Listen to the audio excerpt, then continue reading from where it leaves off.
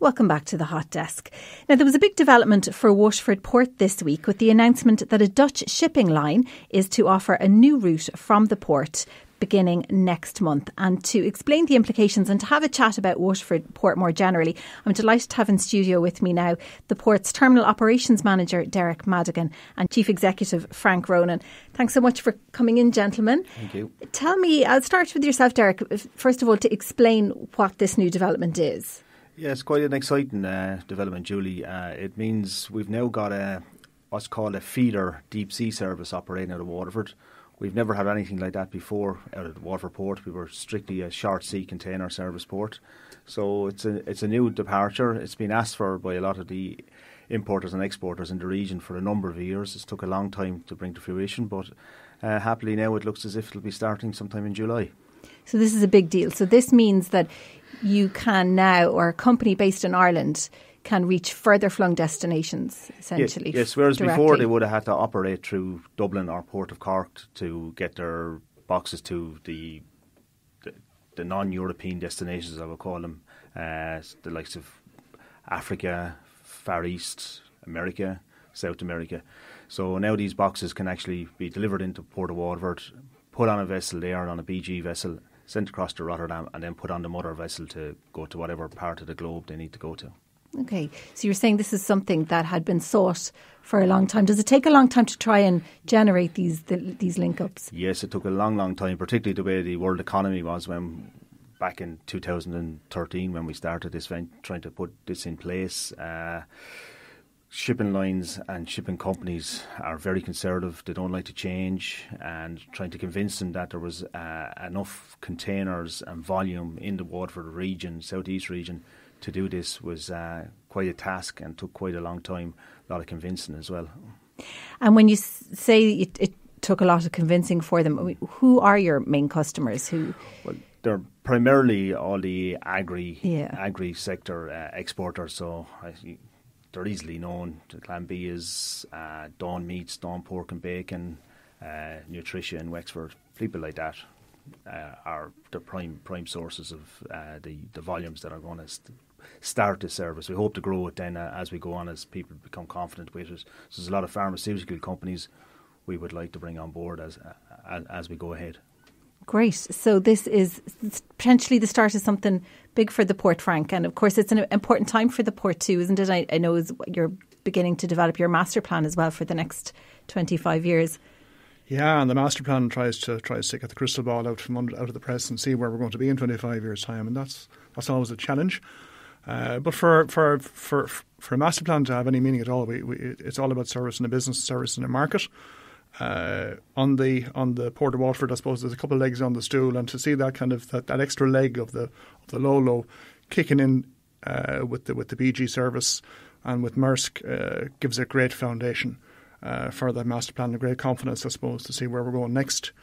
So yeah, it's a good start. I think there's more we can do on that front. The master plan will try and gauge the sort of infrastructure we're going to need. Infrastructure in ports takes a long time to develop. Consenting is difficult.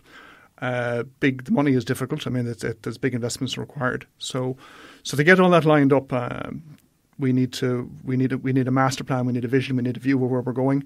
It's a bit a la carte, Julie. We won't go building anything until we find we need it. So it's about preparing, about getting ready, about having a list of options that we can, I suppose, take off the shelf and put in place if and when we need them. So it's very much about if first, and then get them lined up. And what about Brexit? Is that something that you would see a benefit for or benefit from? And particularly maybe now that you have this link to Rotterdam, could that be a way indirectly you could? I'm not sure. Not sure. Funny, but the Rotterdam thing is actually it's more about the climate change debate than it is about Brexit. You know, that development for us. And it's great to see the Cabinet signing off this morning on its climate change, plan, because what the BG service that we're announcing today does first and foremost is it takes trucks off the road, or certainly takes those journeys off the road and allows people in this area to go straight to ships with much less road miles. So that's a really good climate story. The traffic we're looking at here would never have gone through the UK, so it's not impacted by that whole You've heard about the land bridge and the customs and the queues in Dover. None of that stuff is relevant for this particular service. This service would have always gone directly from Dublin to Rotterdam or directly from Cork to Rotterdam or some of the big European hubs. So there's no real change in that, and there's no impact in the UK doesn't have an impact. But don't underestimate the concerns we all have about Brexit. The Brexit, if it goes all horribly wrong, which it keeps threatening to do, the impact is just economy wide, and very heavy on the food sector and the agri sector. So that remains a concern. Quite apart from the logistics issue, there's a real deep economic concern there.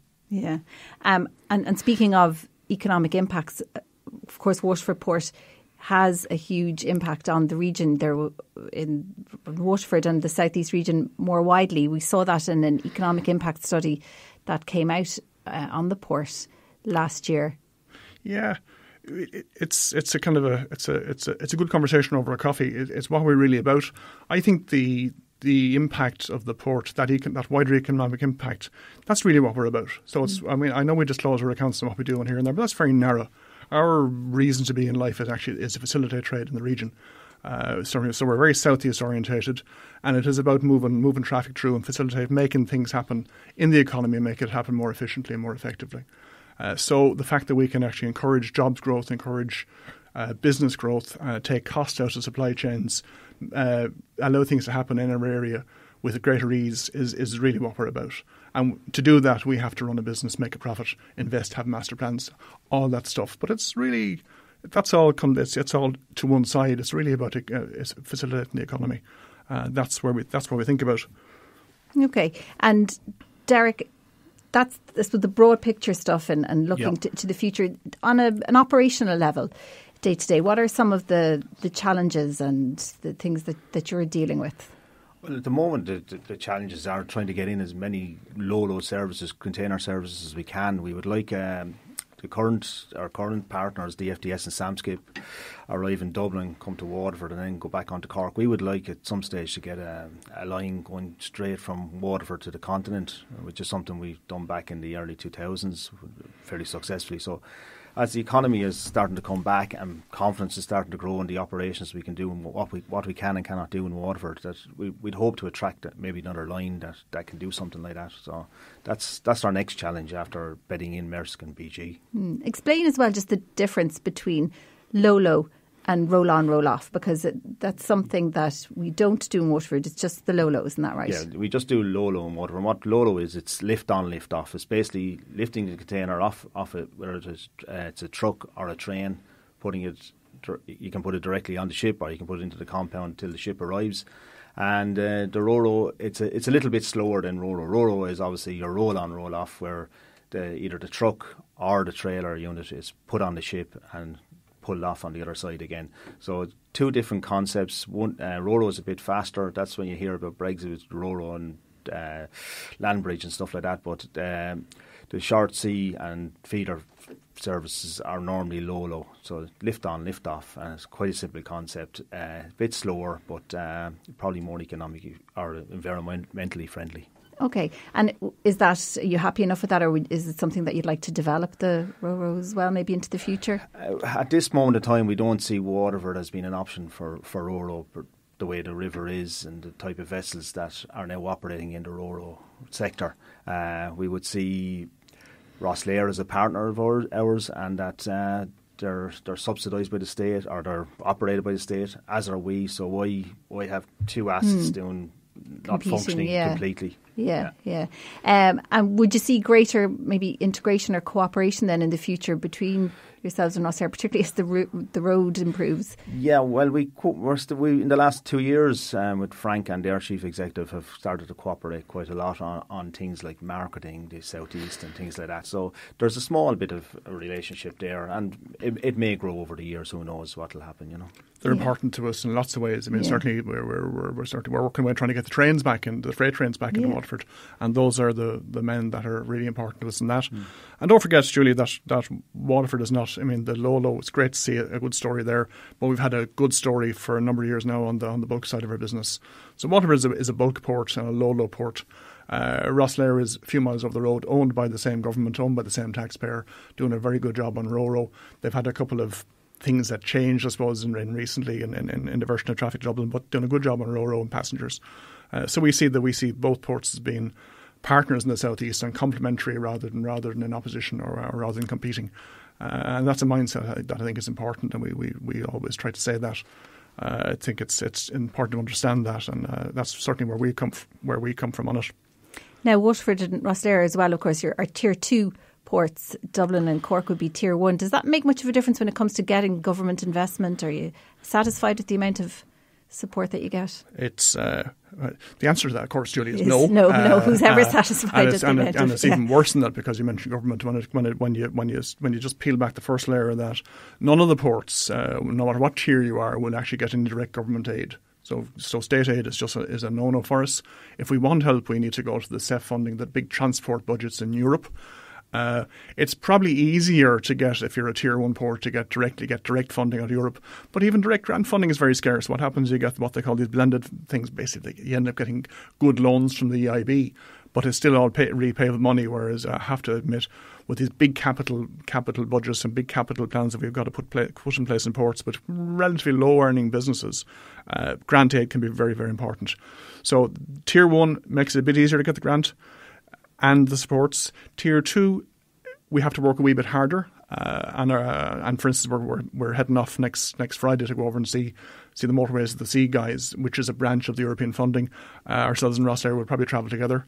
And we will be looking with other stakeholders to see if we can put together whatever sort of, I suppose, joined up thinking we need to do to secure funding for all of us. So it's not impossible, just a little bit more difficult, a bit more tricky. More tricky. Yeah. And talk to me then as well about cruise ships, because when we've seen Dublin Port are trying to restrict now, they're so busy they don't want the cruise ships. In Waterford, we've seen a relatively steady level throughout the last few years. Is that important, or is it? It's important, yeah. And we work away at a certain level. We have to put the hand up first. Dublin took some ferocious hits there about that, but we kind of understand that you're in the business to facilitate trade, and sometimes you got to make choices. You can't be all things to all people. We bring cruise ships to the southeast.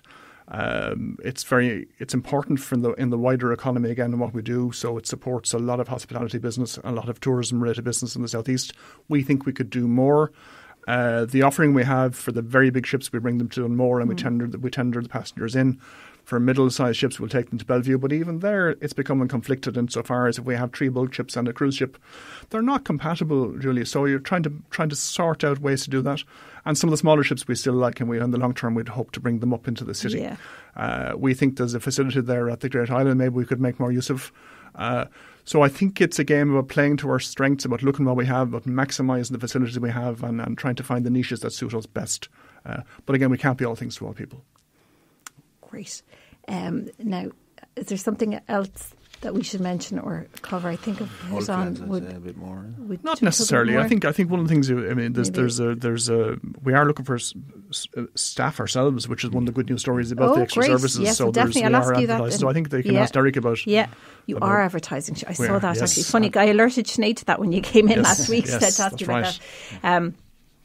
So finally, then, Derek, as this service now expands, it's July, is it, that we'll see the first? Yes, first week in July. We hope the first week in July, and it'll all start then. That's the plan at the moment. So everything going, IT systems for the shippers and stuff like that. Their SAP systems have to fit in with the shipping lines. So that's been a small blocker, but we're just over that. So we hope to get going around the 6th of July. Okay. And will that require then more staff? Are you recruiting at the moment? Yes, we're looking at recruiting staff. So it's on our website. We're looking for some crane drivers and some terminal operations staff. And we're also succession planning because our workforce is starting to age. So we're looking to do some succession planning as well. So that'll, over the next number of months, we'll probably form a panel and start to bring in guys and train them.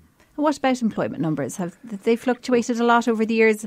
I mean, I suppose when Bell Lyons went in 97, was it? 97, yeah. There would have been a big scale back. Would you say you're kind of up to where you were? Well, Bell Lyons was an entity in itself. That would have implied almost 50 people, whereas the port would have had lower numbers. So after the Bell Lyons, I suppose numbers were quite good until the economic crash in 2008. So I would say we kind of halved our workforce after between 2008 and 2011. But that's slowly coming back, and I'd say we've employed maybe a dozen people in the last 2 years, and those numbers are growing all the time.